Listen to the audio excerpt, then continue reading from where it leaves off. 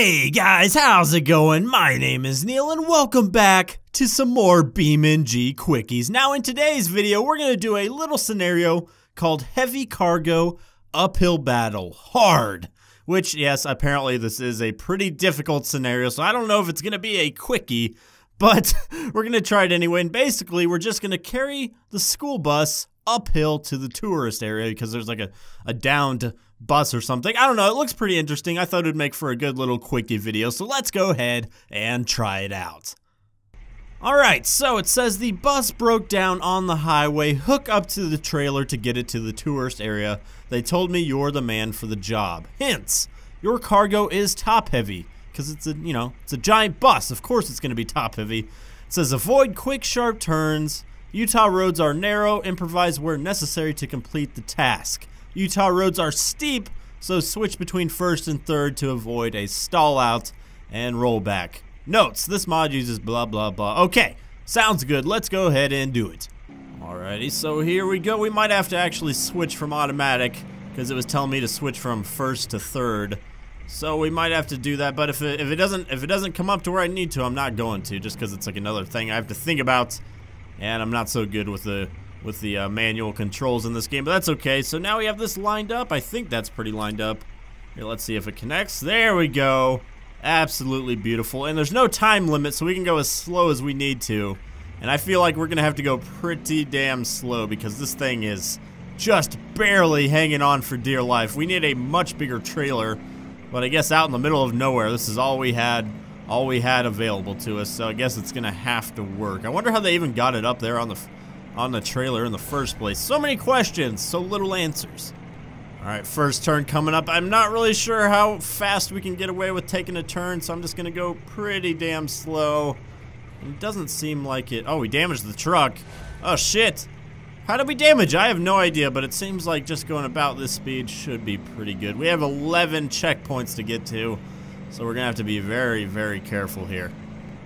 Oh, it's really wobbly. Be careful. Oh, and like the checkpoints are very tiny, so we have to make sure to hit right in the middle of them because we cannot afford to turn around in this thing because that would spell disaster for sure. That is for damn sure. Alright, so we are starting to slow down here as we head uphill. We might have to start putting it into manual pretty soon. Oh god, this is going to be grueling. Oh no. Oh, we are still chugging along though. There we go.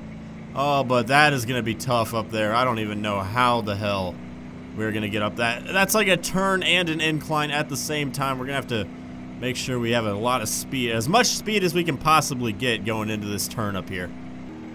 Alright, so far so good. Holy shit. Oh my god. Oh, we're doing it though. We are fucking doing it. There we go. Alright. Oh god, we are... Something is going to break. I am just waiting for it. Oh, we're still going though.